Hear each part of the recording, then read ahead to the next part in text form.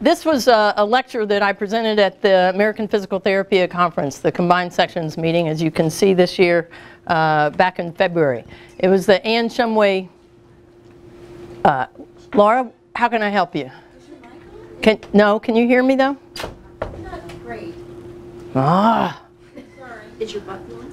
No, I was just trying to talk without that thing, but I'll put it on if they want me to. All right, I'll start over. Laura had a question. It's over there. Okay, Laura, let's check it out for you. I appreciate that. I don't want you in the back to miss a word. It's for the recording. Okay, how's that? Testing 5, 6, 7. Okay, hang on. I got to hide it. Okay. All right, so this is a lecture that was provided at the Combined Sections meeting this past year in San Antonio, and it's the Anne Shumway Cook lectureship. The title, which I hope will become more evident to you, is You Can Let Go of Me Now, Harnessing Neuroplasticity for Good and the Road Not Taken. The talk was sponsored by the neurology section, now called the Academy of Neurologic Physical Therapy. And for those of you that are physical therapists, there's all these specialty sections. Mary Schmidt and I grew up in the neurology section years ago, and it's a wonderful section, or pediatrics, to be part of, and really to develop leadership skills on committees and things like that. So if you're not part of a section, I encourage you to volunteer, do something, and learn more about your profession that way.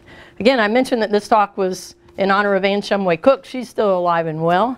Anne is a physical therapist, but interestingly enough, she's also a scientist, and what she's always done is build a great bridge between science and practice. And that's what the talk is about, is trying to keep that translation open and build those types of bridges. So I want to share a poem with you. I'm going to read it. Many of you are familiar with this poem. And it's The Road Not Taken by Robert Frost. And it says, "Two roads diverged in a yellow wood, and sorry I could not travel both. And be one traveler long I stood, and looked down one as far as I could, to where it bent in the undergrowth. Then took the other as just as fair, and having perhaps the better claim, because it was grassy and wanted wear. Though as for that the passing there had warned them really about the same. And both that morning equally lay, and leaves no step had trodden black. Oh, I kept the first for another day, yet knowing how way leads on to way, I doubted if I should ever come back. I shall be telling this with a sigh, somewhere ages and ages hence. Two roads diverged in a wood, and I took the one less traveled by, and that has made all the difference." Well, this poem, again, probably is very familiar on posters here and there, and most people think about the last two lines. And I took the one less traveled by, and that has made all the difference. But I think the poem is really about these two lines here, where it says, "Yet knowing how way leads on to way, I doubted if I should ever come back." And I hope you'll see, as I continue to tell this tale a bit, about why that means something to me. Now, my father passed away this past year, and one of the things he left to our family was a biography of our family. None of us knew that he had been writing this for years. And so my brother and I opened this, and we started to read this, and what was amazing was all the decisions he had made in his life, and all the roads he had come to, and all the forks in the road, and why he had gone one way or the other. And as his adult child, I started to learn some more about his decision making and why he did certain things that he thought was good for his family, good for his career or otherwise. And it was incredibly enlightening and really a cherished thing to have to look back. So what I want to do is share with you those kind of forks in the road in my life. This is not the path, it's one of many paths, but it's basically to say there will be forks in your life. And some of them are serendipity. You don't know why it happens, it just did. And some of them you make a very conscious decision to go one road or another. But they tend to lead you down a path, and maybe you're not coming back to this other one because of those decisions that you've made along that way. So we start on a journey here, and I was a French major in college. but not for long because I became a biology major soon after that. And I decided I would become a wildlife biologist. I did an internship in the Smoky Mountains in January and February of 1976. We trapped wild boar. Yes, we trapped wild boar. So after those 2 months in the very frigid, cold Smoky Mountains, I decided not to be a wildlife biologist. And way leads on to way. And so from there, in college, I volunteered at a developmental center. It had a lot of children with cerebral palsy, a lot of other developmental disabilities, and one of the things I was exposed to there was a physical therapist. This was how she looked back in about 1974, 75. All right, probably had a nice patch on her shoulder. And what happened is we'd be in this kind of like a nursery room. She'd come in, pick up a child, take them away, go next door, do something, then she'd bring them back and drop them in there again, and she'd pick up another one. And that was my introduction to physical therapy. Something went on behind the curtain over there. But I was curious about these children and the developmental problems that they had. And then this happened to me. So what happened to me?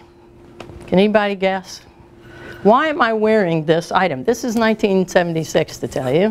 Knee surgery. So, that's pretty good. All right, so I did have some sort of knee surgery.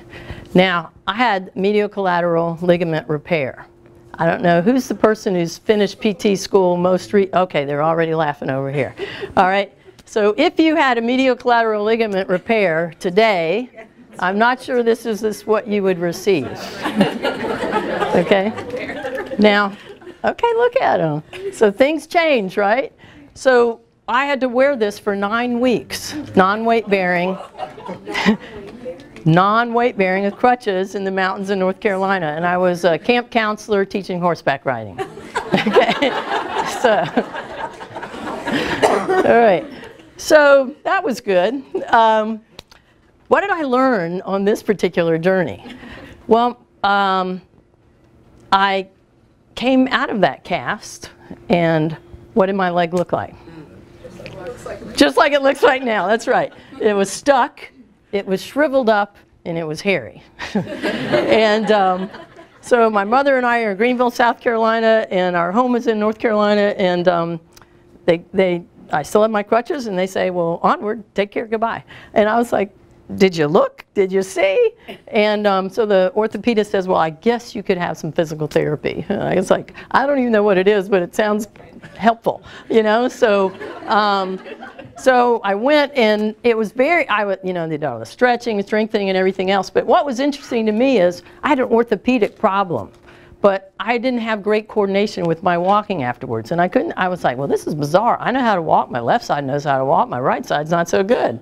And so I was perplexed by that. And so being a biology major now, or having graduated, I was like, well, this is interesting. This is an interesting problem, and I'm intrigued by what you do to solve this problem. So that, plus my background in this developmental center and being a biology major, I started to explore the idea of becoming a physical therapist. But I thought for sure I was going to become a pediatric physical therapist. I was totally interested in pediatrics, did an affiliation as a physical therapy student.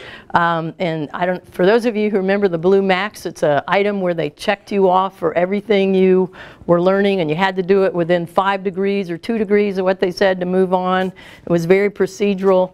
And I kept saying to them, I said, listen, I don't think I'm learning how to think. You just keep checking these things off. And I about failed that affiliation because I was so obstinate about, listen, I need to learn to think and not just have these things checked off. So that kind of ruined it for me in pediatrics. I was like, well, this isn't very good. But I went on from there, had another incredible affiliation in the Blue Ridge Mountains of North Carolina at Woodrow Wilson Rehab, and I was like, found my thrill. These people love to think, work together, collaborate. I like this environment, and was sold on the idea of adult neuro rehab. Also was my first introduction to spinal cord injury. I became a clinician, yet knowing how way leads on to way, I doubted if I should ever come back to pediatrics. One of the things that has happened over time is a lot of research has been done on situations like this, on non-weight bearing, on being casted, or again having a spinal cord injury. And some of these individuals do research with models of spinal cord injury in animal models, or they use what I'd say is the human condition. So they take someone who's had an ankle fracture and they say you're non-weight bearing for a period, and then they look at the muscle and what's happened to it, and then they look at muscle when you reload it. So we know a lot about this condition and being non-weight bearing, and that's why our profession at some point in all its wisdom decided that casting someone non-weight bearing for 9 weeks isn't such a good idea for an orthopedic problem. And so we did a flip-flop. We switched from immobilizing someone to mobilizing them early. And really you've seen that across our profession in many ways, even at pain management, any of these types of things. In our day, you go into, if you had back pain, you were in the hospital on your back for 2 weeks laying down doing nothing, and then they'd start to move you. All right, very different. You can go into an ER now and start right away if you have back pain to get treatment by a physical therapist. So we've flip-flopped and understood kind of the woes of immobilization. All right, so I'm on my way. I'm a clinician. I'm trying to make my decision about where I should start my career. And I had been at this wonderful rehab center in Virginia. Went around through the Southeast, look at a lot of different places. Now, you all at Fraser and maybe at Children's and other facilities are going to understand this. So the OTs wore red and the PTs wore blue and somebody else wore yellow. And I didn't like that idea. And so everywhere I went, I said, do you wear a uniform? And they'd say yes, and I'd say, well, I'm not going to interview there. And then I'd go to another place. So this was my criteria for decision making at this point.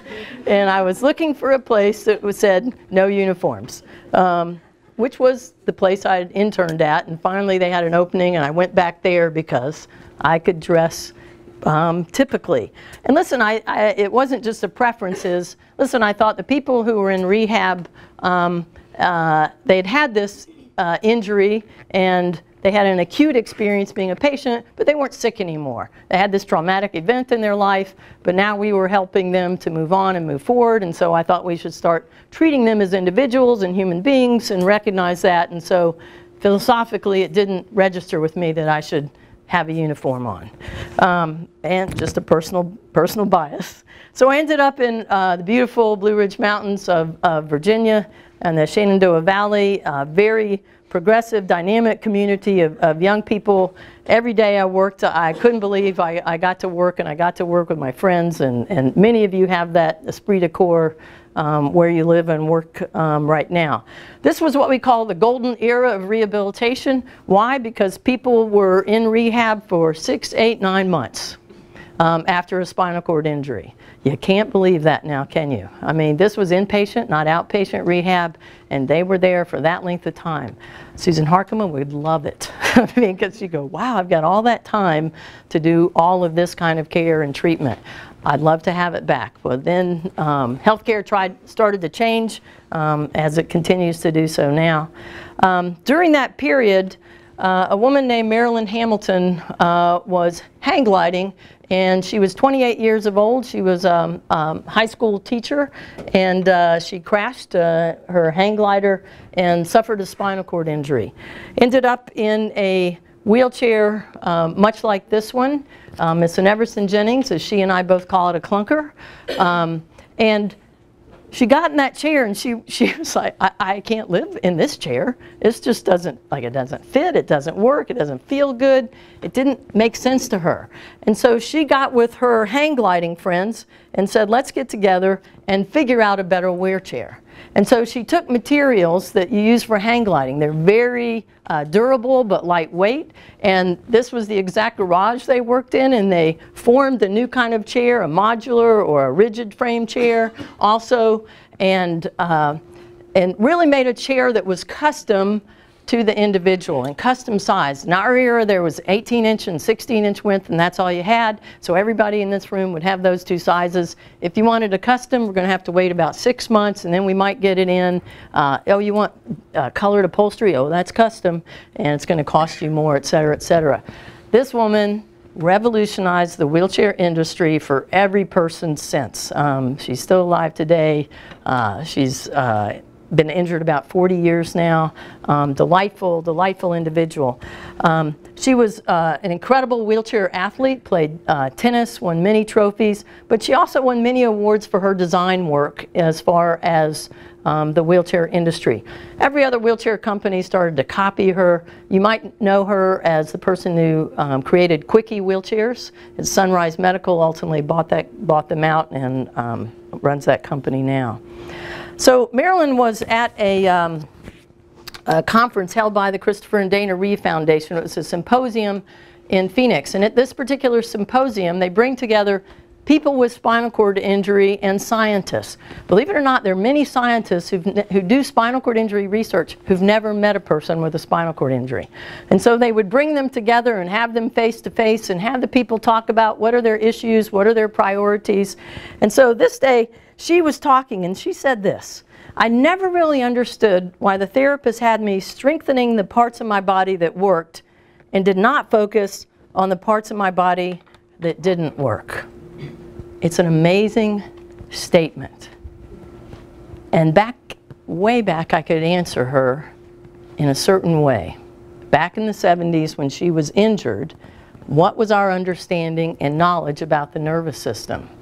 And so I would likely have said to Marilyn, and consistent with the textbooks by then, Marilyn, here's how the nervous system is controlled. You have a brain, cortex, brainstem, spinal cord, and really if you have an injury and separate those descending signals, you can't walk anymore. There's no communication between the brain and the spinal cord, and we're going to teach you alternative ways to move. We're going to strengthen everything above the lesion. We're also going to give you a wheelchair, and then we're going to show you really alternative ways to move that take advantage of physics principles and leverages and momentum and things like that because you're weak. And then you're going to have virtually a new life as someone who's had a spinal cord injury. And so we're going to teach you alternative ways to move. And so if you want to get up in a wheelchair, you're not going to stand up and get there. You're going to do something we call the head hips. Your head's going to go down, your bottom's going to go up. You're going to get your bottom in the chair, and up you're going. We taught compensatory strategies nonstop. We were very good at it. We teach you how to use a wheelchair, how to do a wheelie, how to get around. And the same principles applied for children, except we put children in standing devices a lot more than we do adults, all right? Standers or peripodiums, things like that. And so, Marilyn, that's why we don't pay attention to the limbs that don't work. There's no way for you to communicate with them from your brain to your spinal cord. So our inability to resolve paralysis has really been the mainstay and the focus and the foundation for rehabilitation for years. And we base our treatment plan on the integrity of these descending connections between the brain and the muscles below the level of the injury. And we test them by observing voluntary movements that a patient performs. All of you are familiar with the Asia exam. And so we do all kinds of things where we voluntarily ask you to lift your knee towards your chest as far as you can. We grade that activity, and again, we look at other limbs and other joints and all those aspects. From that, a cascade of clinical decisions is made based on the degree of voluntary movement below the level of injury and the neurological level of injury. We predict the patient's degree of functional independence, the physical assistance required, mobility via the wheelchair or ambulation, and the equipment needs. Now, if we look across the textbooks that have come out since the 1970s to now, it is pervasive that this is how decision making is made in every one of these textbooks. Again and again and again and again and again and again and again. This is how we think.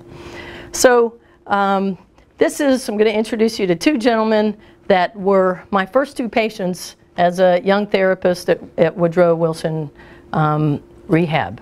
Now, the gentleman on the left was a high school student who was walking down the hall, felt a pain in his neck, went to the the nurse's office, sat down, never stood up again. And so he had a blood vessel burst, and he had a cervical injury. The other, this gentleman on your right was 14. He dove into a rock quarry. He'll tell you as soon as he dove in there, he knew he was in trouble. And he broke his neck, floundered in the water a bit till his friends brought him out, sat him on the side, and he knew something was terribly, terribly wrong. So this was the 1980s, a period that was different in rehabilitation. I'll explain that in a minute. But the key thing to know is, for some reason, I liked observing and learning at the same time. I started my own diary. I kept a list of every patient, not only that I saw, but that was in the gym. We shared, you had your caseload, but we also shared amongst ours, so I knew everybody was in there, whether they had a stroke or a brain injury or spinal cord injury, and ready to learn from all of them at any moment in time. And I've done that through the years. I've continued to, and just like you have, you're learning from many of these patients. We teach these courses. We're always learning from people. These two and many others have continued to guide my thoughts for years because they behaved very differently. Their presentation was very different. So what are some of the things I observed in the 1980s? Well, I saw people use their quadriceps, or like a reflex where they would tap here or here to straighten their leg. And I was like, oh, well, that's interesting. They would functionally do that. They go, oh, that's good, my leg's straight. For whatever reason, whatever they needed, I was going, well, there's interesting. That's an interesting way to move, so to speak. And then one day I had this gentleman standing in long leg braces and some parallel bars, and I decided I needed to loosen the knee pads a little bit, all right? The knee pads help you stay in extension. Well, I loosened them a little too much, and whoop, down he went down like a little too far. He was all right, but he went down a little too far. And I was like, oh, got to get you back up. And never had he done this before. We're weight bearing standing, and he goes, like this. And I was like, what'd you just do? And I had done manual muscle tests on him, all these isolated movements. Never before had he pushed up like this. But we were weight bearing, and I was like, well, that's interesting. That's very confusing to me. But if you get him out of that posture in any other place, his legs would kind of move all together, but there was no isolated movement, no voluntary knee extension. So this inability to perform isolated movements, well, that was definitely aware of that. But I also saw some other types of movements. What I'd say are synergies. And synergies are when you have a movement that goes across joints. And so instead of just one movement, like extension here, you have extension everywhere at your leg. And here, that was interesting because, listen, that's not in any book we have in spinal cord injury. And keep looking, because it's still not in any book. And yet we have people that have patterns of movements after spinal cord injury instead of isolated movements. And it's actually a movement. And I think people thought, well, they're only spasms. So let me just give you an example. And so this gentleman here, I said, can you get back up in your chair? And he did. He's pushing, and all of his legs extend, but he's on his toes, he's way up in extension, turns around and sits down. Now, and again, I'm going, well, that's perplexing. So he had this extensor synergy that he kind of kicked off, and then he could use it to stand on and then sit back down. The same gentleman I could then put on a bicycle, and he could pedal the bike, but he couldn't walk over ground with that movement, or at least the way we were training him at that time. So people again would say, oh, those are just spasms. Oh, just spasm. Don't worry about it, just a spasm. So I started to ask people if they had one of these happen, or their leg suddenly took off. I'd say, well, can you slow it down? Can you stop it? Can you start it? Because what would that mean if they could do that? Well, they could have some sort of control over it. There's some sort of descending signal in a relationship with that spasm, if you will, or that movement, or that synergy pattern. So I was like, well, that's curious. And lo and behold, over time, some people who paid attention to them could start to do that, could slow it down, reverse it with that pattern, or initiate it, right? Can you get it going? So here was this phenomenon of synergies that was new, and this kind of idea of descending control. Another thing, that people would be in a C-shaped posture, kyphotic like this, and I'd say, can you sit up? They go, no, you know, I had a spinal cord injury, I can't sit up. I'd say, okay. So then I would take them and I'd say, well, let me just get you, I'm just going to hold you up here a minute. Can you hold that? Can you hold that? And lo and behold, they held it for a couple seconds. And they'd look at me and I'd look at them, I go, I don't know. But here's the thing. They kind of were sitting like this forever. And it turns out there was some potential. And they'd done it for so long, they hadn't really had the opportunity, the experience to sit up. Not saying everybody did it, but when I saw one person do it, it made me curious. I'm wondering if another person could do that, or why could they? In this era, in the 1970s, the 1980s, the percent of persons with incomplete spinal cord injury became greater than the percent of individuals with complete injuries. Anybody know why? $50 a person. No, I'm kidding. No betting. So why? Acute intervention? Say it again. Acute intervention? It's very close. What do you mean by that? What? Emergency medical. Yeah, so the emergency, that's exactly right. So what happened, it wasn't seat belts, but it was the emergency medical technicians on site. So many times, there were many stories in the 70s of, you've had a car accident, we want to get you out, there's someone, or we're going to get you out of the car. They would get out of the car. In fact, the person would start walking, they'd turn their neck, fall down to the ground and never walk again.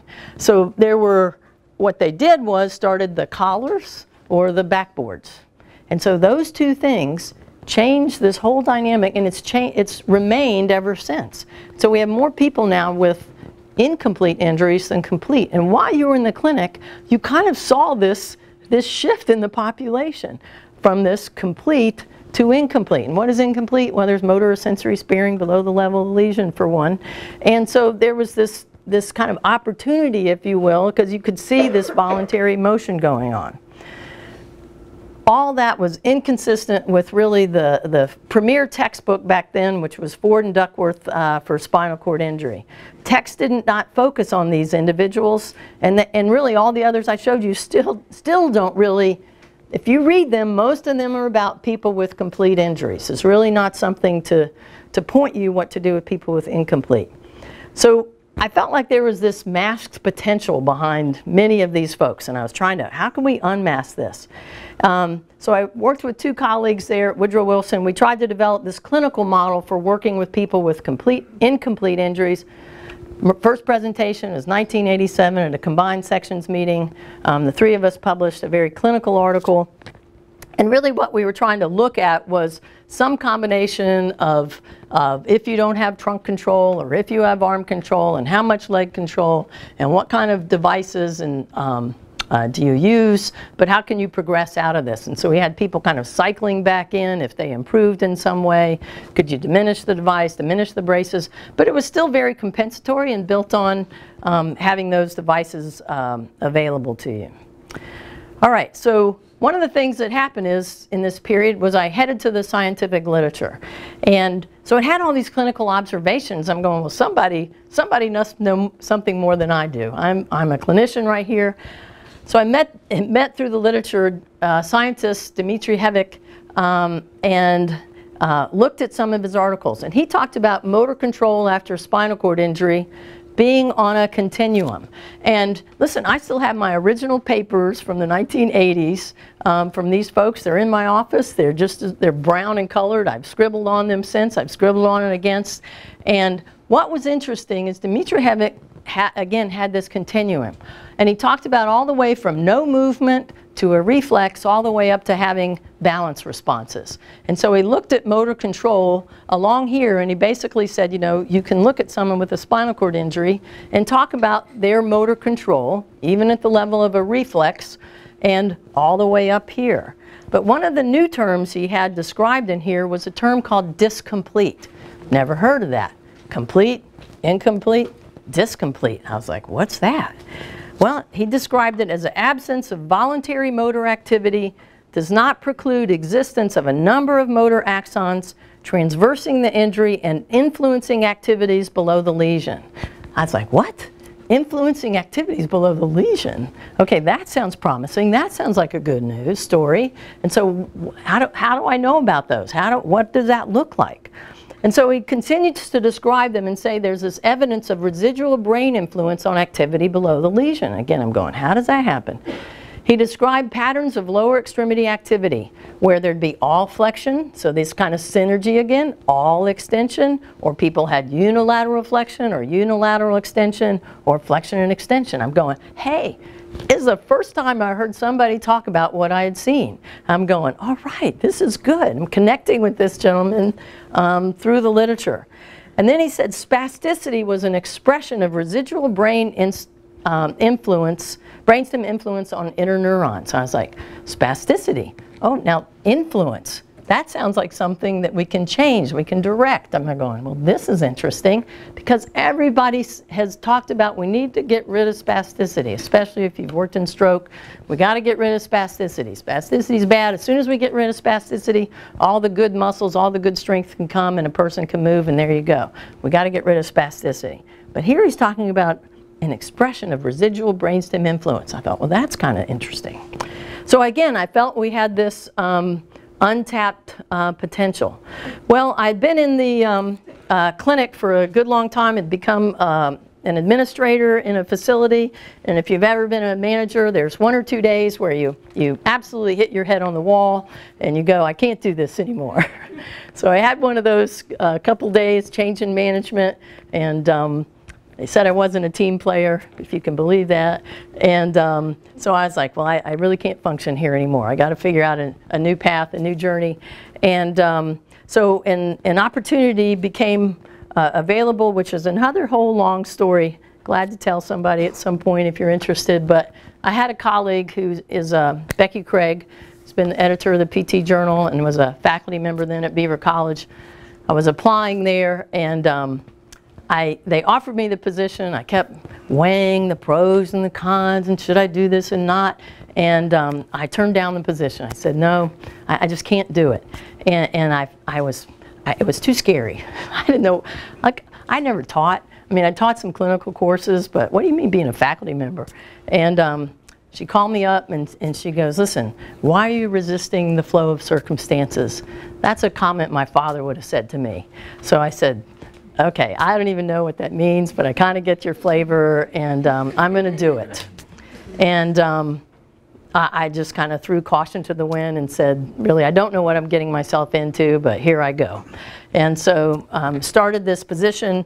My father couldn't believe how helpful people were. This is a small liberal arts college with an entry-level DPT, I mean, not master's program at that time. And how helpful everybody was. He was in academics, and he said when he started, nobody helped me, Andrea. He said, why are these people helping you? And I said, well, they're physical therapists. Really, it was an incredible experience that's now called Arcadia University. It's also in the period when motor learning came forward into our profession, and it was introduced at the 2-step, 3-step, 4-step. You may know of these conferences that really are there to dynamically change the profession with the greatest literature every 10 years or so.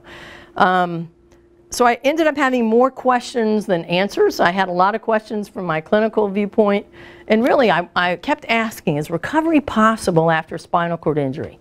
And I felt like there might be, but how do we access or influence its potential via physical rehab? I mean, I couldn't quite understand it. It seems like there was a way into the nervous system, but I didn't know how. So I thought, well, I should go on. I was in academics. If I wanted to stay in it, I need to go on. So I looked at graduate school, ended up at the University of Florida. I had 2 mentors there. My primary mentor was Dr. James Kuraw, who had a background in motor learning and control. And then I was a research assistant for a physiological psychologist, Philip Teitelbaum. Now, he looked at biological principles and how they supported behavior. And the difference was in motor learning and control, in that department, they treated the brain like a black box. And you could do these things, and then it would all be processed in the brain, and then you'd have an output. But you never knew what happened in here. And so everything was, again, how you set up the learning environment, et cetera, to take advantage. You look at the output, but you never know why. So in my minor in physiological psychology, they looked at the brain and the spinal cord, and I was like, all right, this is interesting. This must be where it is. So this research internship with him was an amazing period to try and introduce me to this idea that we could take advantage of biological principles, especially when there's an injury in one and there might be a redundant pathway. We might be able to take an advantage of another one and use that pathway to help someone. At the same time, I was about to finish my PhD, I had a little bit further to go. There are often talks or seminars on campus. I saw this one that was on recovery after spinal cord injury. Oh, I forgot to tell you, my PhD was in an area in Parkinson's. So I couldn't find someone in spinal cord injury at that time, and I said, well, I'll just keep learning about rehab, about working with people, and I'll understand something better, and I'll get to that later. So, because that's what I really wanted to do. Ended up, go to this talk, and here's this scientist. He's a basic scientist, renowned worldwide for spinal cord injury from, again, from a basic science perspective and regeneration. He talks about recovery, and in the middle of his slides, he has this puzzle, and the key word in the middle is rehabilitation. And he has all these other words around him like stem cells and pharmacology, and he says, rehabilitation is the key to recovery after spinal cord injury. I'm like, oh my gosh, I found my thrill, you know, and I'm like, this is great, this is where I want to be. And he says rehab can be an agent for change. And I'd never thought of that. We always compensate. We help you, we adapt, but an agent for change in the nervous system. And so he talked about it that way. And then he said, what would you do differently knowing the choices that you and your patient make influence the magnitude and rate of recovery? And all of a sudden I was like, what do you mean I'm in charge, or the patient is, about choices we have for recovery? That doesn't make sense to me. I mean, that is amazing. So Paul Ryer, you know, and I needed to finish, and I had these blinders on because I'm trying to finish, and you're supposed to be like this when you're finishing. But I heard this and I was like, oh my gosh, I can't listen to him, I can't listen to him. So I finished, and a job opening came available at the University of Florida. And I was like, oh my gosh, what do I do? And it was in their physical therapy program. My PhD was up in exercise science. And this is not such a good program right now. Let me tell you, there's backstabbing faculty. It is a nasty group of people. Really, I was like, why go join them? Really, they had a bad reputation. So I was like, oh no. But I'd met this Paul Ryer. So I was like, well, can I figure out a way to work with him? So I interview for the position, and they say, is there anybody else you'd like to meet on campus while you're interviewing? And I said, oh yeah, Paul Ryer, Paul Ryer. So they get me an appointment. I go up, I go into his office, and Paul Ryer has an ego that would fill this room, okay? So I'm like little, you know, new PhD, and I go in, introduce myself, and he says, I don't know who you are, I don't know what you want, but you have 30 minutes to tell me. He pretty much says it like that. Okay, so I peed in my pants, and then yeah. So I'm shaking in my boots. I'm just like, okay, fine. So I start telling him, you know, my background as a clinician. I start describing these patients that were compensating a lot, but that I thought had potential, all these kinds of things. Lo and behold, he starts paying attention. And we start having this dialogue. And we start going back and forth, and I tell you not, within that half hour, fireworks were going off in the room. And I was like, oh my gosh, I can't believe this is happening. He goes, let me go get my colleague. And he brings in Doug Anderson, another basic scientist. And he comes in, he says, you got to meet Doug. I meet him, and he goes, let me bring in another colleague, Dina Howland.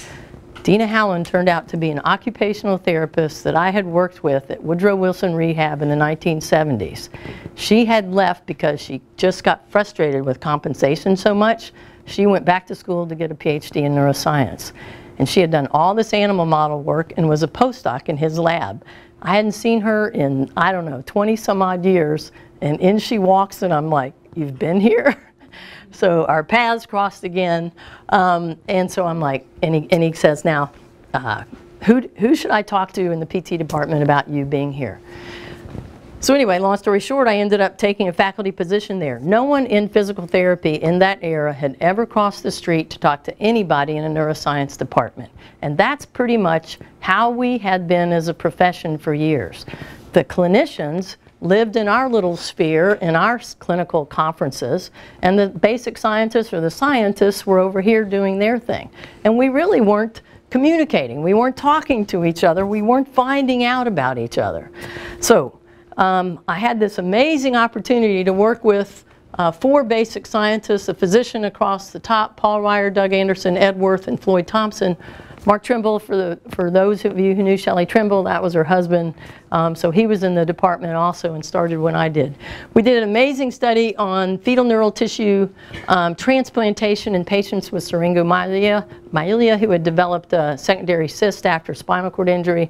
We're trying to see if we can change the development of that cyst, as well as some of the secondary consequences of pain, sensation, loss of function afterwards. So there were several studies that were done. I'm the only person in the group who'd ever worked with humans with spinal cord injury. I was like, oh man.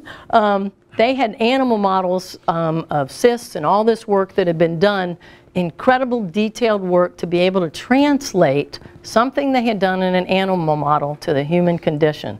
What I really learned to respect was how they had done that and with what attention to detail that they did in order to move that to that domain.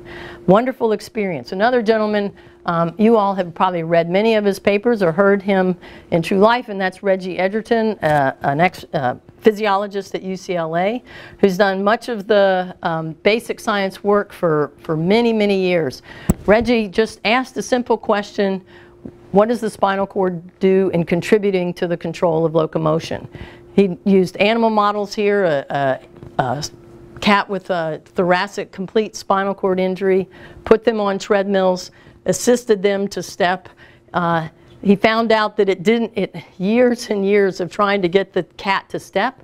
They did it first in kittens and it worked much better in kittens, but they went to the adults and they were trying to get them to be able to step. What they also found out was that the spinal cord was very smart and it would respond to sensory input. They could change the speed of the treadmill and the cat would change the speed even though he had no brainstem or cortex influence. It was all the spinal cord that was interpreting that sensory information. That should be very apparent to you now because that's one of the principles that you use. So here was Reggie and others talking about this neural control of walking. And again, you see this model, but now the spinal cord is not just a conduit for information, but the spinal cord itself becomes intelligent in a way. And so that it has certain properties and that it can oscillate, turn on and off without brain descending influence. Flexors, or it's organized, the spinal cord is organized, so flexors talk to extensors, they can influence one another. There's left-right coordination at the level of the spinal cord. There's an interaction of interneurons, so they respond to sensory cues, whether it's speed or load or things like that. And there's a motor output, can improve with practice. So I heard that and I was like, well, this sounds good. This sounds like something that, that I'm interested in. And I read all these animal articles, and then I had this gentleman come in one day, and I had not read any human literature yet. There was very little human literature then. So being the scientist I was, I said, well, I'm going to try a few of the things that I just read about training the cats. And didn't tell him that, but that's what I'm going to do. So, but this is how he presented himself. He'd had a spinal cord injury, and really you're going to say, well, it was a mild one, right? But you can start to distinguish what some of his issues were. Now, this was his self-selected pace. It's probably someone in his 40s. Happens to be an orthopedic surgeon. And I think you can start to see the deficit on his right side. This is him trying to run. So the faster he went, the harder it got to move, and he really got frustrated by it. And I was like, well, okay, here's what we're going to try. And so I got my little treadmill out, and I said, well, here you go. We're just going to walk on the treadmill. You can see how he starts and his hands are off the treadmill, and I'm in a very good position to catch him if he goes flying off the back. And so I put him on there, and then he's talking, and then I speed up the treadmill, and then he grabs the thing, and he holds on. I'm like, oh, fine. But what does he look like here? A little better, right? There's some symmetry. It's not perfect, but what I decided was, well, I'm going to train you on this thing. So I trained him for 4 weeks I didn't really train him. I had a graduate student now stand at the back of the treadmill and be ready to catch him. But he became better, and you can see that as he trained on the treadmill. He'll be there in just a minute again. And you can see him upright. Occasionally he'd lose his balance. He'd kind of catch himself. But the speed got better. He got better on the treadmill, more comfortable. I had no overground component. It was just using that one component I'd heard because really didn't need any other support. He could stand up, etc. And this is what he looked like after 4 weeks of training. And I said, well, that's pretty good. And oh, he can even walk faster. And I thought, well, that's good. And then this is a month later after we stopped training. So I just wanted to be sure he was still able to go. He's holding now we're collecting a little EMG. He's holding that, but he can show you that, yep, he can even walk faster with that.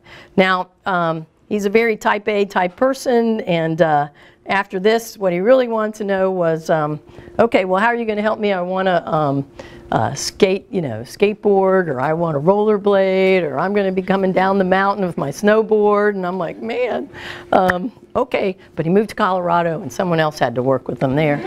So, where's Megan? Did you guys get him? Anyway, so Reggie published a paper and spoke at the American Spinal Injury Association in 1991. And he had written this paper entitled A Physiological Basis for the Development of Rehabilitative Strategies for Spinally Injured Patients. Wonderful paper, might get it out even today. And he had like 9 or 10 principles that he had developed and said, hey, I learned something more about the spinal cord, and based on this, you might consider using these to develop a rehabilitation strategy for people with spinal cord injury. And then he left it like that. Now, he's not a physical therapist. He doesn't work with humans. He works with cats and animal models, and then he stopped. He said, okay. And what was interesting, though, was he ultimately hired a postdoc. Now, Cheryl Flynn on the left was my graduate student, and you met Ed Worth. He was the MD, PhD in the Syringomyelia project that I'd worked with. Both of them happened to go to scientific conferences, maybe a month or two apart, came back and said, Andrea, you've got to go meet this person, Susan Harkema. You won't believe what she's talking about. You would love this stuff. And so they started to talk about her load paper, which was published, I think, in 1997. And the load paper is the basic one that drives what we do today about changing the load. If you increase the load, whether it's a person with a complete, incomplete, or healthy individual without an injury, changes the EMG response or activity from that. And so they're going, you got to go meet her. And the first time Cheryl came back as a graduate student, I was like, oh, man, I don't need, what are you talking about? Then Ed comes back, and I said, this is really crazy. I got 2 people who've met somebody who thinks I should go meet this person. So I pulled up her paper, read it, and then I called her out of the blue one day and said who I was, what I was about, and then I started talking to her about the patient you had just seen, or the subject you had just seen a minute ago. And I said, you know, I put this person on a treadmill, and I sped up the treadmill. Well, she had never heard anybody say they would. First, I don't think she'd ever met a physical therapist. And then, okay, I know why you're laughing. But anyway, so I talked to her about this, and she was getting very excited on the other end because she couldn't believe someone had done this. And she was doing work like that to figure out that speed makes a difference. And I said, oh my gosh, she's so much better and all this stuff. So by the end of it, she goes, well, why don't you come out here and spend the summer? And I said, well, that sounds like a good idea, you know. So, so I work it out with my university to go out to LA. That sounds like a good thing for the summer. I stayed in, well, what's the name of the town? But anyway, it's right near the university there. Rented like a little apartment. Oh, it was wonderful. Every day I'd have breakfast outside. It was gorgeous. I'd walk 2 blocks, come to work, come back. So I took that road to LA. There was Susan, myself. Interestingly enough, Michelle Basso joined us that summer. So she had called Susie on a separate scenario, and she ended up there. So we were having all these great conversations, and another person, if some of you may know, is Kathy Sullivan. She's done work in stroke. So there we were, the 4 of us over the summer working together, and generating a lot of ideas, talking about grants and such and what we can do. But one of the things that came out of that summer was these 4 principles. And so Susie was working in a treadmill, doing all these things, but she had no way of expressing it. And so we sat her down, and she's doing all these things, and I'm going, now why and what are you doing? And because really she hadn't started expressing it to anybody else or trying to explain it. Now I forgot one thing to tell you. She became Reggie Edgerton's postdoc, but when she came, he had done, as I said, all this animal model work. And he said, hey, here's an interesting problem. See if this works in humans. I'll talk to you later. And so a year or so later, he comes back and he's going, well, how's that going? And really, it was much like that. She had to learn everything about EMG and spinal cord injury and muscles and all this. I mean, it stretched her to the hilt. But you know Susie, she's driven, and so she went and took the animal literature and said every one of the things that he had done in the animals, she wanted to know, does it work in the humans? And so she worked with, first, people with complete injuries, and then incomplete, and those who have not had an injury, to understand if the spinal cord really functions across all these domains and aptly works. So out of that summer came the 4 locomotor training principles. They have stayed the same, except for one, which we'll talk about if you haven't heard. And so since that time. And so we wanted to give people a way of thinking and decision making without telling you specifically every possible decision you would have to make. And I think they've stayed tried and true. They're all based on science. You can go back to the literature and find them in the animal or the human literature as to why they're appropriate and work. And so that summer, after I came back from California, Susie was working with people with complete injuries on the West Coast, and I was working with people with incomplete injuries on the East Coast.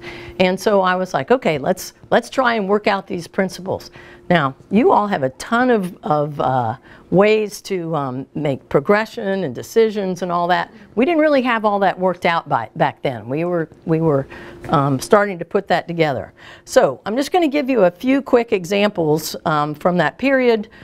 This gentleman here, as you can tell, had a very asymmetrical injury. And again, you would say a very mild injury. But this, again, was the outcome of typical rehabilitation. Now look at this exotic body weight support system that we had back then. All right, so, and look at our seats. I've got a bench. I've got one of those nice football chairs you go to the game and take with you and sit on. And so it was a very streamlined system. We had introduced these kind of horizontal poles on the treadmill early back then to get some symmetry with him, and I think you can already see now we're doing nothing, just watching him. And then all the way to what he looked like afterwards, so gaining more flexibility with the right knee, being able to step through, more adaptability, et cetera, et cetera.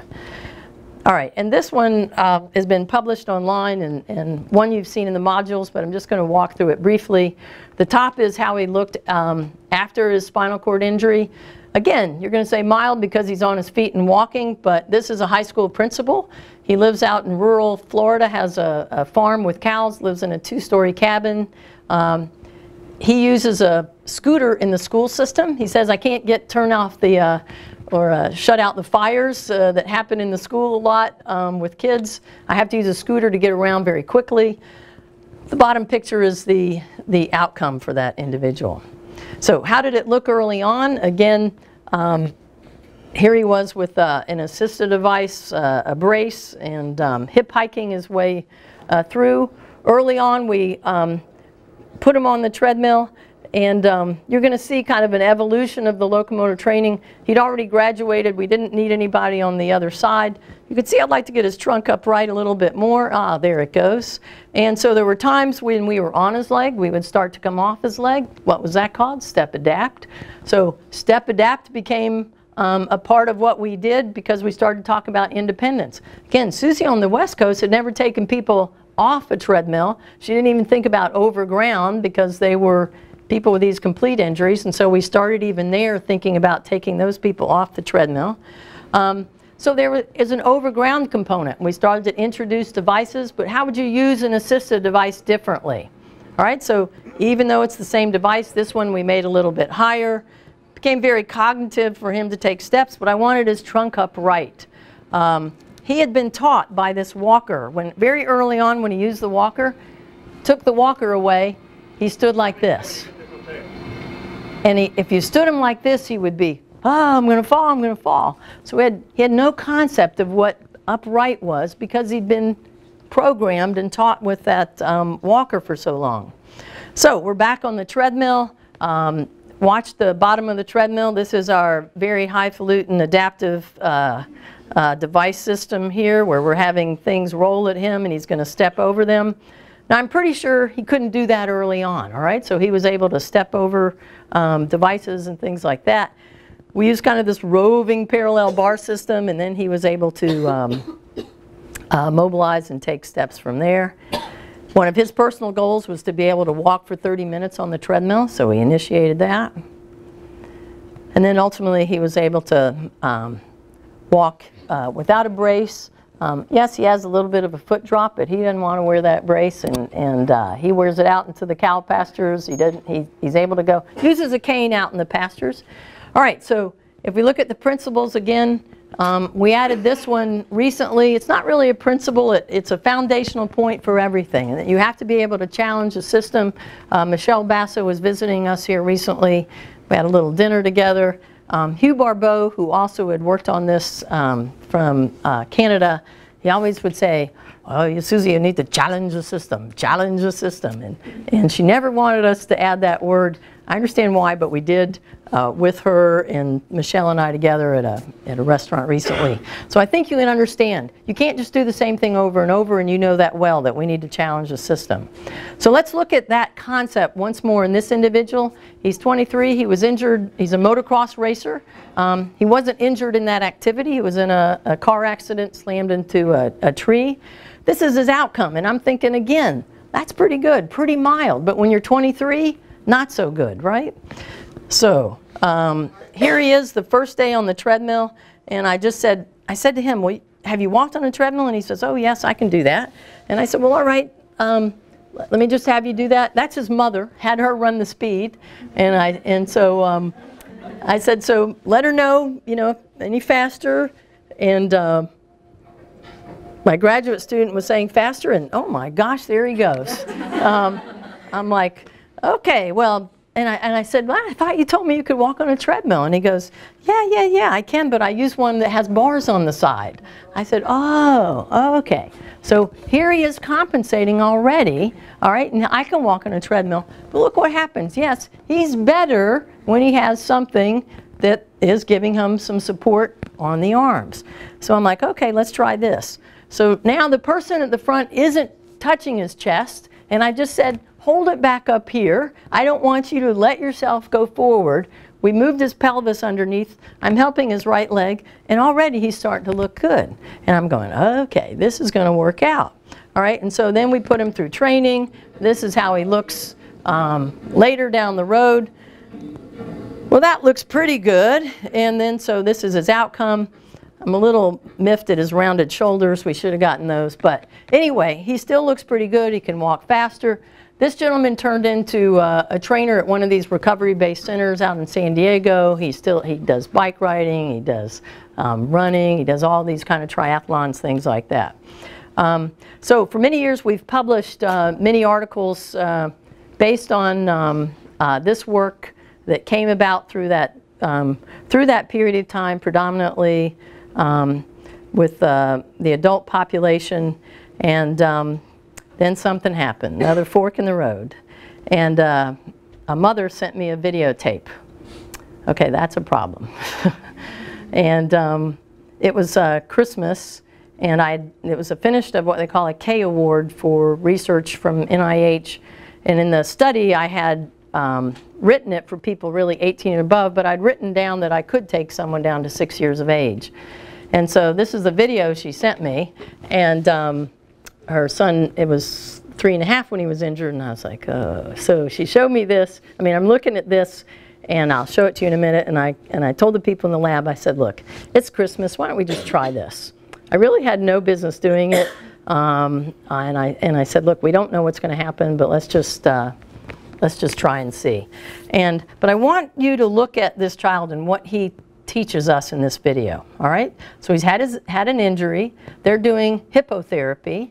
He's on the horse, and they're trying to get him to learn to balance. All right? And they keep asking him to raise his hands up. And so you'll hear hands, hands, and that means they want him off the saddle. Okay? So watch his face in particular. Hands. One hand. There you go. There. And what did he tell his mother? Well, no. Mom, no. Not good. All right? So he knows that this is not a good idea. All right? So he knows his neuromuscular capacity, and if I lift that hand, I'm going to fall. And so the first time they said hands, he said, sure. And then they said, hands, hands, hands. And he's like, you are crazy people. Why are you making me do this? And then I love it. He turns to his mother, you know, because she said it the loudest. And I had to save him. No, I was like, so they had been looking everywhere. And so I sat with the lab staff and I said, let's just do it. Talk to the mother, explain we'd never done this with a child before. Let's see what happens, but there's no guarantees. So this became the kids' step study.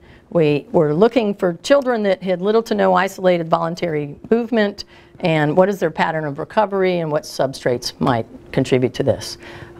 Briefly, had a gunshot wound. The most important thing to tell you, especially if you're a parent, is that he was visiting another home.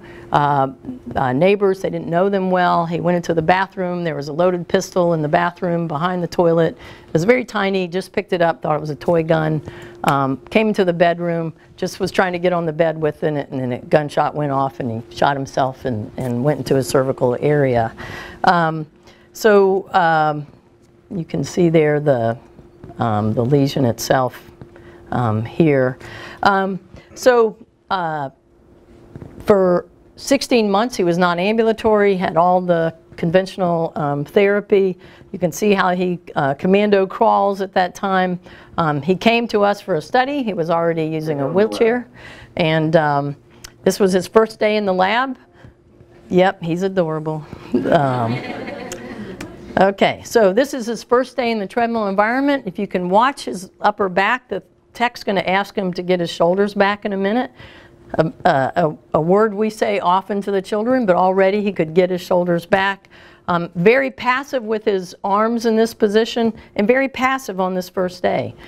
We take him over ground. He says it seems like it's going too fast. Really, for a 5-year-old, this is not too fast. But in this environment it is, and so we slow it down, but I think what you can see is we're actually lifting his legs, putting them up and down.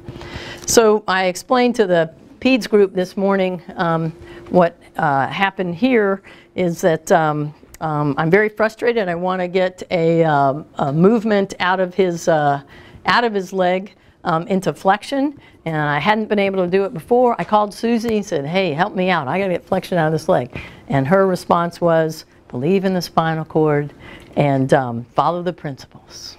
She's like a guru. And I'm like, you know, and then she hung up. And I'm like, okay, thank you, thank you.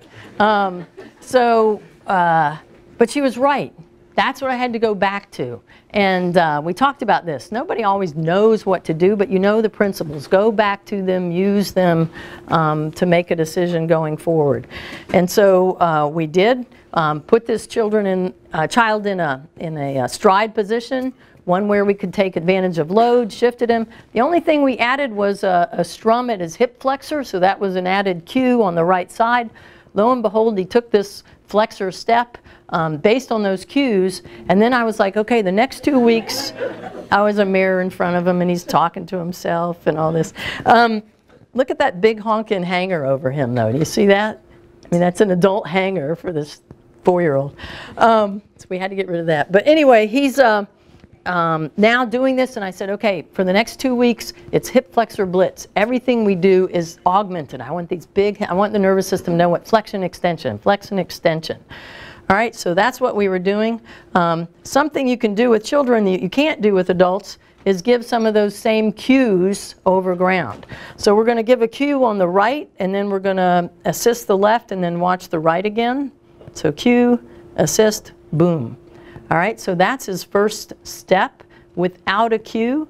What we want to see after that is maybe 2 steps. Maybe it wasn't consistent the next day, but that's what we're starting to look for, or less cues or things like that, or getting those types of responses.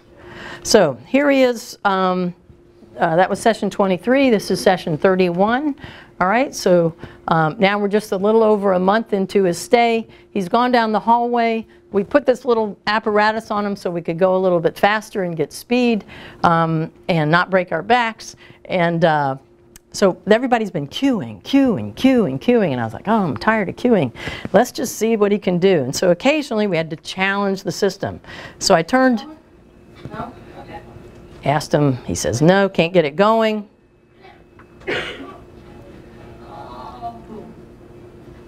There you go. That's it. That's it. Nice. All right. There you go. Good. Go. That's it. Nice job. Yeah.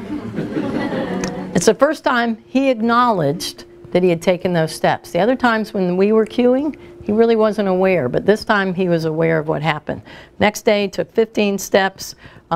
We also trained standing on the treadmill. What I love about this is we're working on standing, and he knows he holds on, and then he needs to let go and stand there, and we count, et cetera, et cetera. Well, he was doing this, and that weekend he went to a birthday party, had birthday cake in front of him. He was standing at the table like this. His mother is holding him from behind, and he turns and he says to his mother, you can let go of me now. And he's standing right there, and then he stands there about a minute. So see, he's standing here a while, loses it. And he turns to his mother after a minute and says, you can hold on to me again. And so she comes back on. But how wonderful that this child, only about 4.5, gets it. That he's changed the neuromuscular capacity, and that's what we want. My gosh, as trainers and therapists, we don't have to go home and tell them to do this and that. They've got a new capacity. They're going to explore the world, and they're going to use it to their advantage. And so there he was, already taking advantage of that. And so now if you look at him on the treadmill, and I think you can sense and feel the quality and the difference of his steps. You can feel more voluntary response, even though we're helping him. That's session 65. And now, how fast am I going? I'm going faster than Dash from The Incredibles. That movie had just come out. We used it with him because Dash runs like this, and his shoulders are straight up and back. And so we would even have a poster, and he'd chase and race Dash in the clinic there, in the lab. So there he is, going faster than Dash, and this is how he ended up over ground. He's not wearing a brace, a little device that counts steps. This was on our little field trip, and the mother said at one point she had a gait belt around him as she was practicing or walking with him, and she goes, Andrea, when do we take the gait belt off? And I'm going, I don't know when we take it off, you know. And here's the thing, the kid turned and one day goes, Mommy, I don't need that anymore. Isn't that amazing? And he was like, I just couldn't believe it. He knew, take it off, go away, I'm fine. And so she did, and off he went. So he started elementary school, or kindergarten, excuse me, as a full-time ambulator.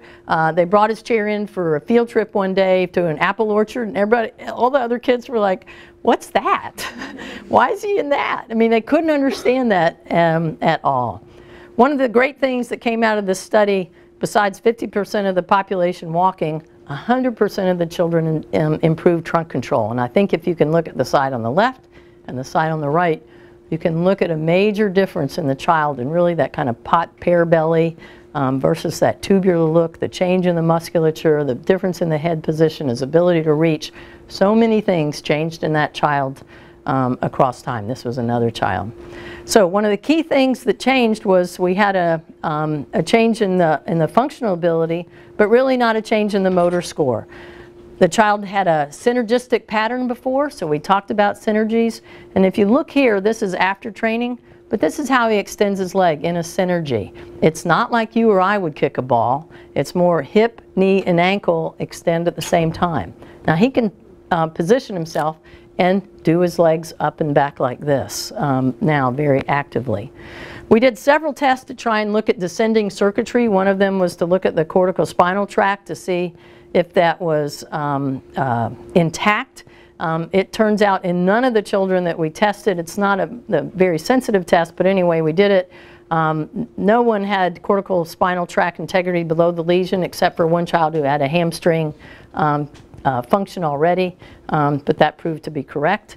We did something called the acoustic startle test that tests the reticulospinal tract. It's a very ancient tract, if you will. It's relative to excitement of the system. It activates stepping. And so what the child is wearing a headset, and a big train horn will go off in a minute. Just like if someone dropped a set of china right next to you, you would startle. What we're looking at is the EMG activity below the lesion. And so here's what you're looking at as a sound stimulus. And in this case, we only see activity above the lesion.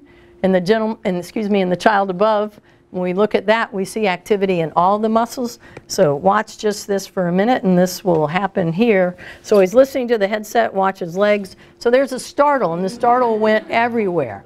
And so he's going, what was that? So it's supposed to be a surprise. Okay, so these are the many graduate students that have helped through the years at the University of Florida and were instrumental in the work that was done there, and many have gone on to great careers since then in physical therapy programs and otherwise. One of the greatest things in my life, which you all are well aware of, so I'm going to go through some of this more rapidly, but is the Neurorecovery Network. And it is hard to express how special this network is, not only to us, but to being able to disseminate knowledge and information to our profession and others. And I really think if there were more ways to have more networks that did stroke or head injury or other aspects, we could move the profession forward a lot faster when we standardize care, collect data, and then try and inform and disseminate practice. You're familiar with all the sites here. You're very familiar with activity-based locomotor training. You're also very familiar with the neuromuscular recovery scale that this group, who helped with that? Raise your hand if you helped with that. Go ahead. There's a few. Oh, there's more. Come on. All right. So it was amazing. How many people were? Probably about 20 people around the table the first time we tried to do this, and to try and put together what would a recovery-based system. It was clinicians and researchers, very proud of this, this work. And so many papers and other things have been done to establish its validity and reliability in the adult population. But what we considered was that we also perhaps in the long term needed one for pediatrics. So one day, gosh, I feel it was like 7 years ago, maybe, or 6. Susie called me. I was at the University of Florida driving down the highway, and she said, well, how about now? And what she meant was about 5 years earlier, she'd asked me if I wanted to come to the University of Louisville, and I said no. And she was moving here from California, and I was like, no, I'm fine. I'm fine in Florida, Louisville, Kentucky.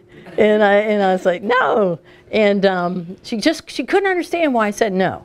But so she called me again, and she goes, how about now? And I said, maybe. And she's like, oh. And so she did something, and this was very wise on her part. And she said, why don't you write your own job description, and then I'll hire you to do that. And I was like, well, that sounds like a good idea. But the problem with that is once you do it, you have to take the job. So I wrote this incredible job, and I was like, well, this is what I want to do. I want to start a pediatric clinical program here and have a research arm as well. And she's like, fantastic, that sounds great. And really, I was scared to death to do that. You know, I was at the University of Florida 21 years. I'm comfortable. Hey, for some of you who don't know, this is the view outside my back door. I lived on a lake. I had sunsets every night and a dock. I'm comfortable. I just refurbished my kitchen. I had no reason to leave. My brother lives 3 hours away. It's delightful. But I got to tell you, for my career and personally, really and professionally maybe, I've been doing the same thing for a while. It's the same, and I knew the environment. I knew the issues at the University of Florida. There's no major rehab center there. I don't see people with spinal cord injury every day. I really wanted to put them in front of me. I wanted that problem to be in my sphere all the time, so I'd be thinking about it. And what I was most frustrated is you'd publish something and you just put it on a shelf. It doesn't really do anything. And it doesn't really go anywhere. And I really wanted to change clinical practice. I wanted to change what we do, make a difference in people's lives. And that's not possible in your ivory tower somewhere. So I was going, okay, well, I got to take the leap.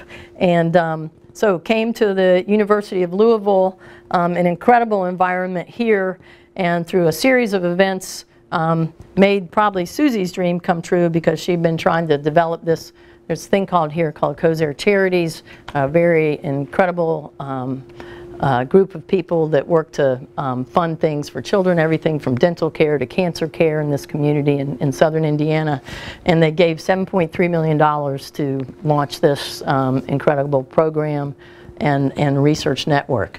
So we had 3 goals: deliver the state-of-the-art therapy, conduct the research to help change the practice, and then to train new pediatric rehab physicians and such.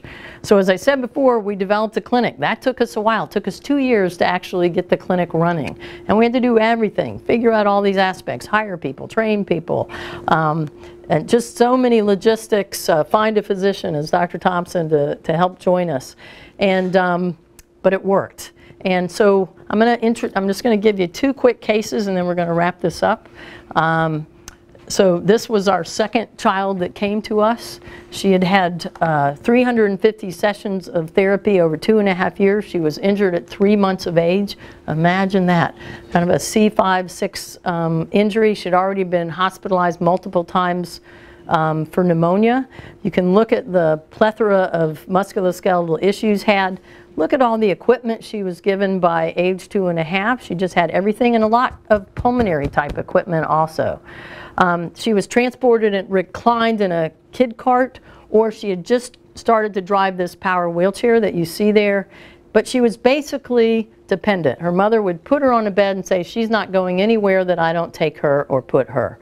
Now I want you to look at her. This was her initial evaluation, and particularly try and look at her breathing pattern, her inability to sit, and her discomfort with this setting. All right, so we've put her, Shelley's put her in sitting, and you can tell she doesn't really do much here. She even figures out ways to bring her hand to her mouth and support herself, because she's looking for some form of stability. This isn't the way I usually sit. Again, kind of her labored breathing. This was her first day on the treadmill. I mentioned this child had bilateral hip dislocations. That's not typically something we do, but listen, we figured this child had really nothing to lose and much to gain if possible. And so we said we're going to take a risk. Many children with CP are on treadmills or walk with dislocated hips. So this is our first day. It's very slow, but look what happens over time to her. She's like, this is great. And I can move and I can wiggle, and we ask them to move their arms, and her trunk starts to move. She gets a lot more mobility. She's running with the puppies. They're in the wee in front of her, and off she goes. And listen to her now.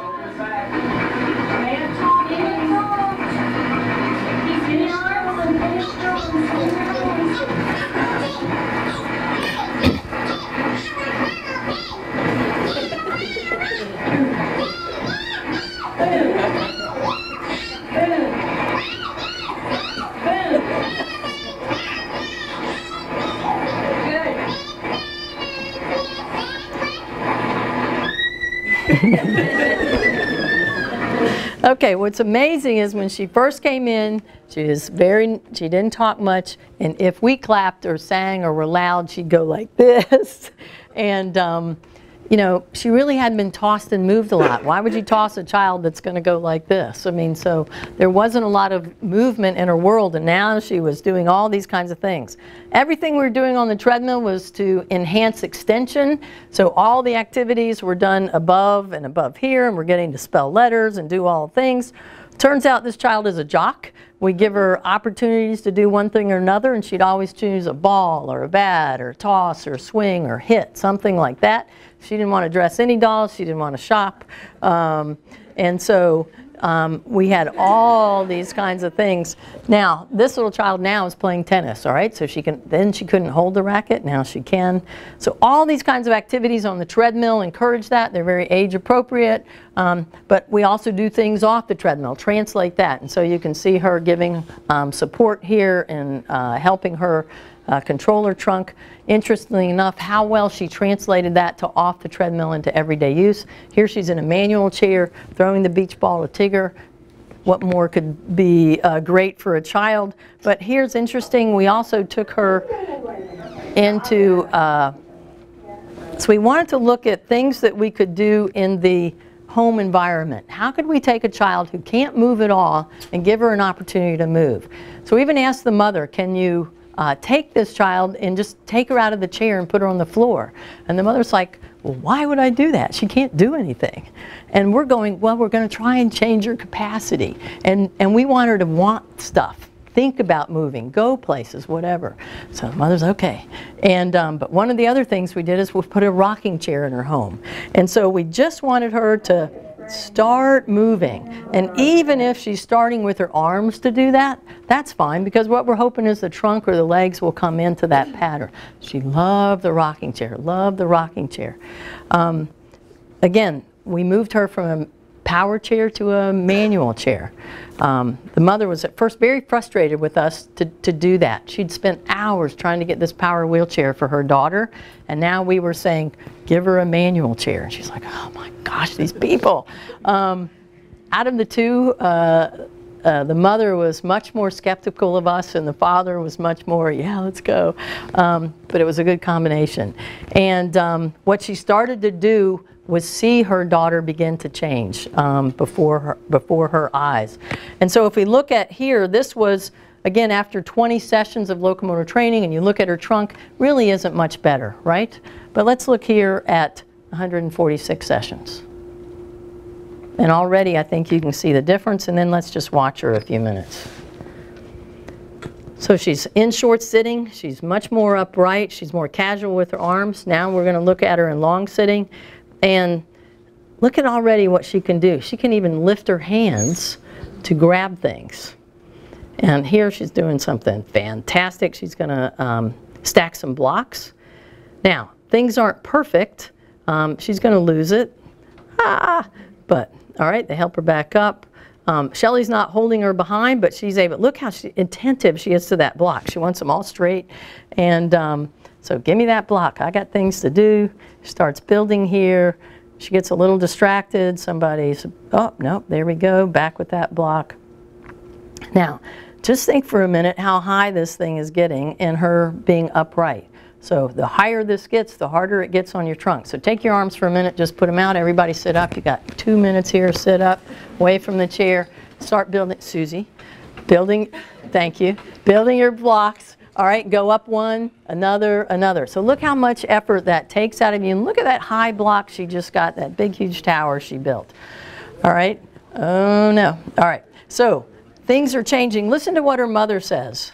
And this is one of the things people, I think, that don't have a child with a disability take for granted, as far as being able to put your child in a grocery cart. This has been a main problem for me for a long time because she couldn't sit up. Now I can put her in a grocery cart. I have to put a blanket behind her so she doesn't get any little red marks, but I put her in there and I don't have to have a special seat or a special tool or a special anything. I can. And so amazingly, you change the capacity of the child, you change their function, and you actually change the quality of life of the caregiver. All right, so the caregiver becomes more of a parent. So many things happen to change, as you have seen in this child's life. Also that she became a manual wheelchair user. One of the other great things is she didn't have pneumonia again, all right? And so that we really changed her respiratory capacity. She's still in a manual wheelchair. She was supposed to see us recently, and the mother calls and says, oh, she's going on a Girl Scout trip. She can't come see you. And I'm like, fabulous, all right? So very engaged in her world. People have asked us, is this maturation? Is this natural recovery? Did compensation lead to this? Did all those 350 sessions make a difference prior to this?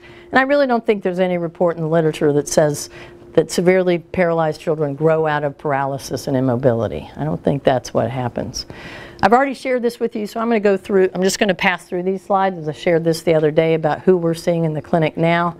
But I want to just mention the couple things that we've learned. And the key thing is that we are able to make a difference in trunk control. This graph, and just to orient you to it very briefly, if you look on this side, looks at the amount of support that we give as we assess trunk control. So we might give support at the shoulder and assess above, so the head and above. We might give it here and assess above. Down here is no support. We're assessing all the way from the pelvis above. So again, full trunk control to only head control. These are 18 children that we've seen across time. If you can follow the green line in the middle, that's the average for all the children.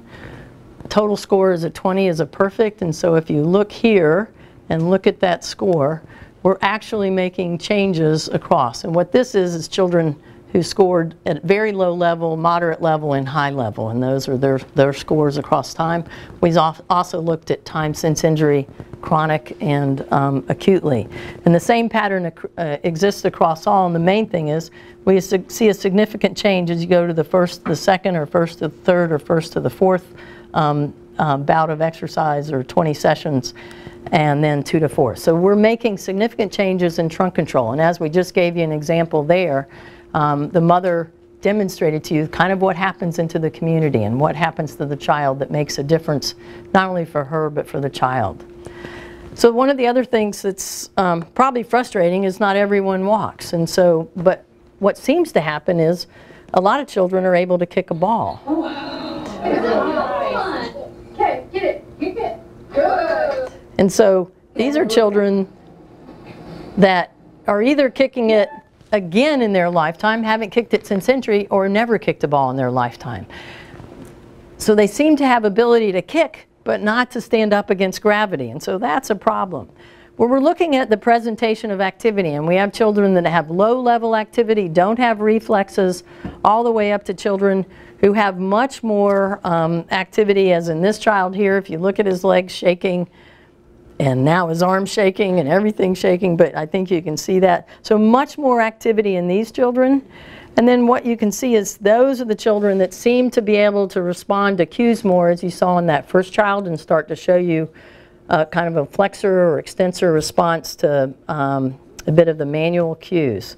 So one of the things consistent is that we see the children that have a higher level of excitability seem to have a greater probability of a motor response. And so we have several ways to increase that excitability, whether it's afferent information, cutaneous input, or whether we use excitement. And so I'm going to give you one example here of this child and using excitement to make that happen. So we've talked about a child that had an injury at 3.5, he already walked. An injury at 3 months of age, and this is a child who was injured prenatally. So had a neuroblastoma at birth. He was already paralyzed when he was at birth, had chemotherapy for that. This is how he was able to get around. So he commando crawled, dragged his body with him. This is just a summary of his 3 years of therapy here. So in the first year he had 60 sessions. We were able to get cued steps or a response of a step in response to our cues, and his trunk control improved. The second year he initiated steps with a walker and some assistance, and somehow he kicked the ball. And the third year he could stand with a walker and initiate steps with a walker. This is what his mother did at home when he went home the first year. Same child that you saw a minute ago who was dragging himself could play with his brother, and he just had a harness on. He didn't have braces on, and he could stand and he could play occasionally, his mom would say, legs straighten or something like that. We ultimately used the term with him, turn on your legs, as a way to try and get them to activate him. But here he'd play, and what a great activity. His brother is right there with him playing. This is another year, again, I can't quite understand how he did that, but he kicks the ball. He was in a stride position, but no one initiated. I'm sure he did a fast weight shift, but it was pretty good. Year 2, he's back at home. Again, a very creative mother who has him doing things with his brother again, all kinds of hand signals or whatever. Even in this position, it was amazing because he'd be there and he would all of a sudden shift his weight and his other leg would take a step. And then he'd shift his weight and the leg would step back. And I'm going, this is amazing. All right, so a great activity for him to participate in, get weight bearing. So I'm going to be done in about 3 minutes. Hang in there. Watch his legs. I want you to see he came off the treadmill, and here's this high activity. They're cycling right there. They're like ready to go. On, off, on, off.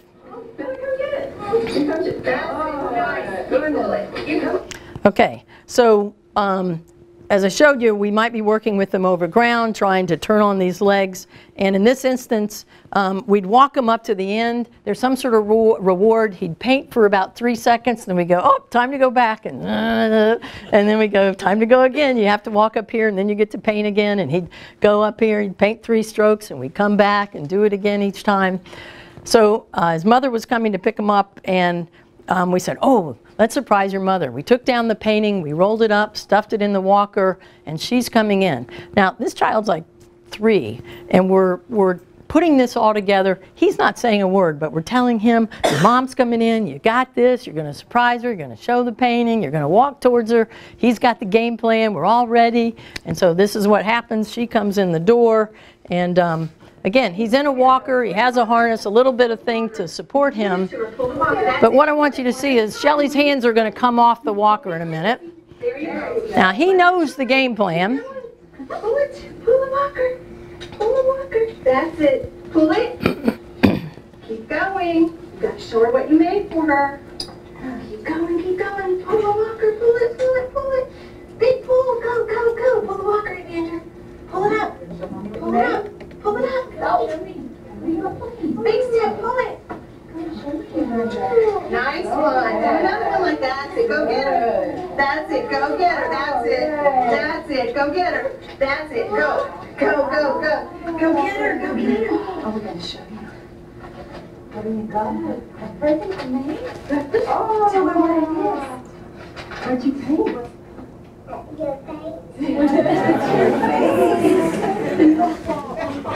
That's worth another $7 million, I think.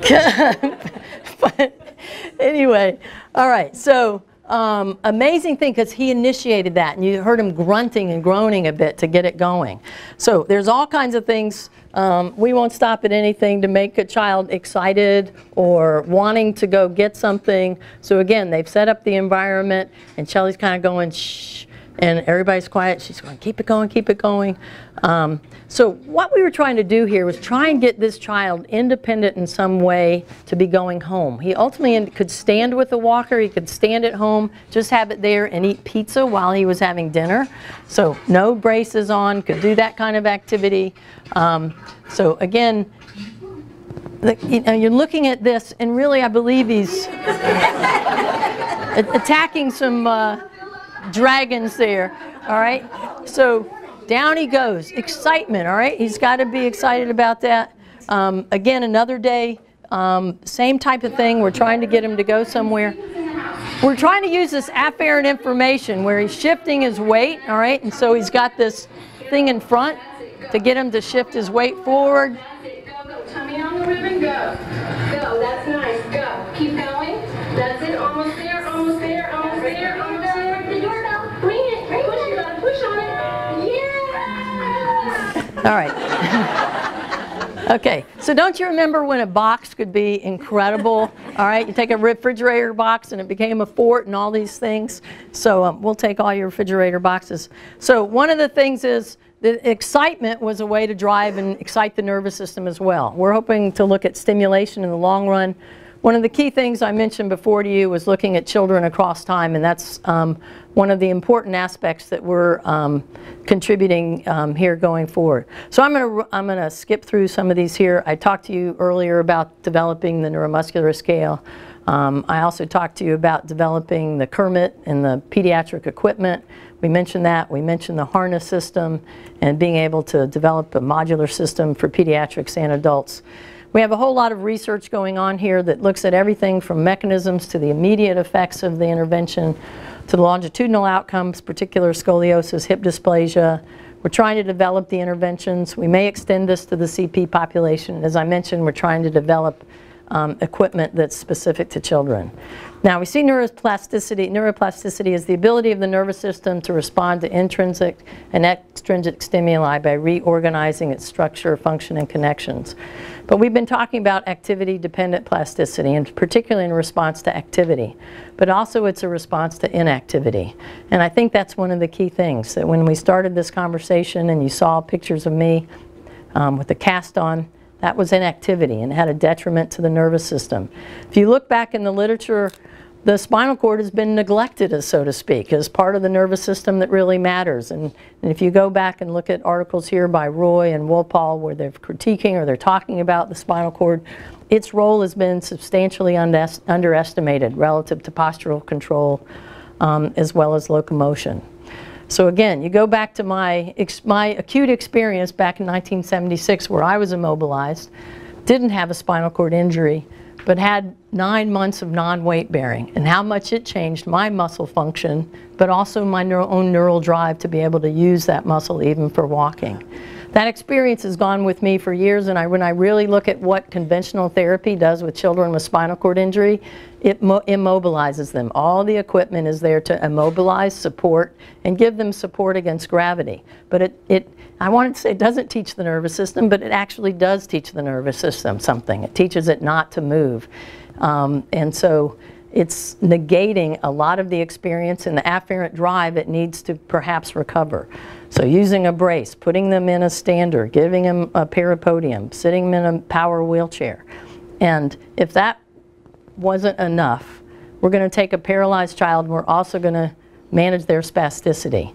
And so we're going to use Botox because that will absolutely for sure shut off the system. If the spinal cord injury didn't do it, let's add some Botox.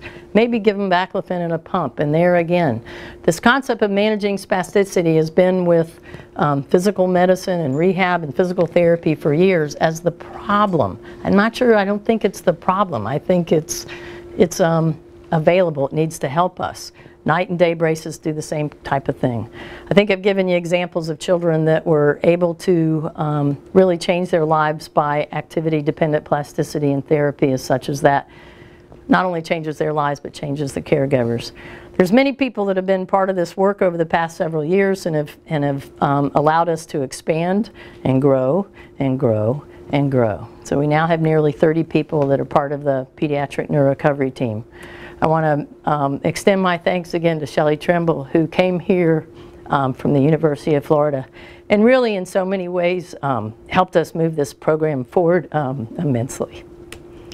And then to, excuse me, 2 other people, Jack and Louise. Man, that's harder.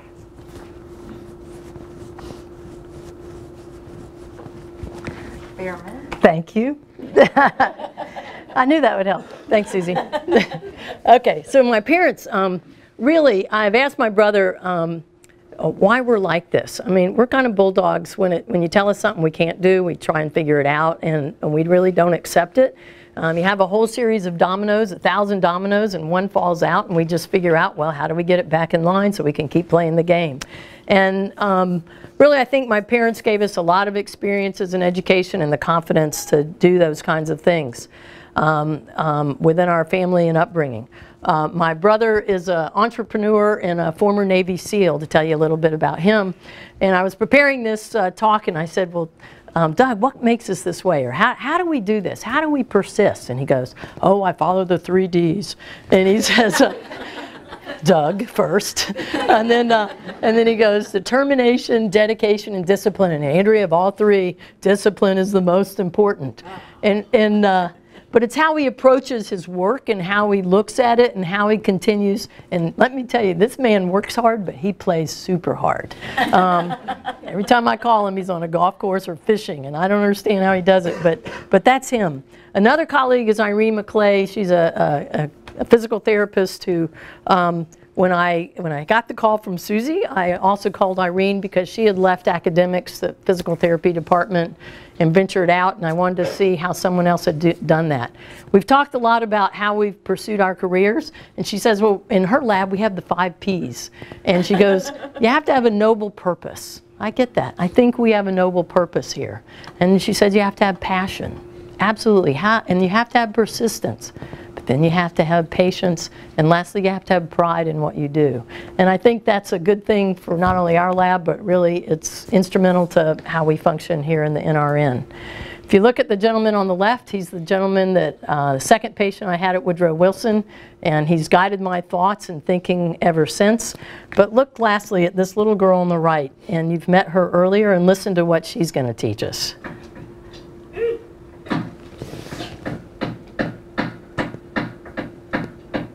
Alright, so it's just doing it on its own now. Are you trying to do it, or is it just doing it? It's just doing it. Okay. I'm not doing it. Can you stop it with your brain? Can you tell your leg to stop? And you can. And you can. Is that not the coolest thing? And this little girl neglected her legs when she came here, and now she's having fun with them. Hey, look at what it does. Look what it does. And then, don't you love her mother? Can you stop it with her brain? She's starting a little experiment right there. And then, yes, you can. Wow. So she's already given me hope, residual brain influence, takes me all the way back to Dmitri Hevik. So, yet knowing how way leads on to way, I doubted if I should ever come back. I never thought I'd ever come back to pediatrics, and here I am, University of Louisville, here part of the Neurorecovery Network, and a road I thought I'd left behind a long time ago came back to me, and I'm so glad I did. I think you understand the title better now. You can let go of me now. Harnessing Neuroplasticity for Good and the Road Not Taken. Thanks.